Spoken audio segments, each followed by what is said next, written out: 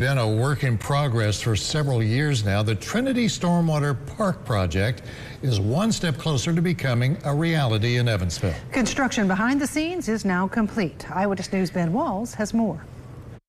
Evansville Water and Sewer Utility announces it has completed its portion of the Trinity Stormwater Park behind me.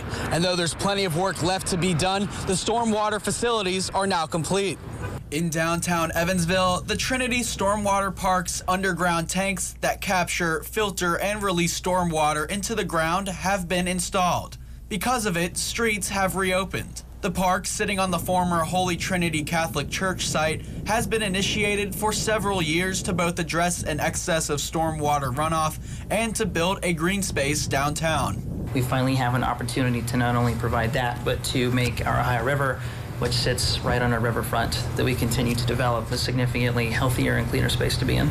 Developers are still raising money. Here's what the park will look like with the $350,000 the staff have now. And this is what it would look like with their fundraising goal of $750,000. Lopez hopes all the park amenities will be here at this space by this time next year. Reporting in Evansville, Ben Walls, Eyewitness News.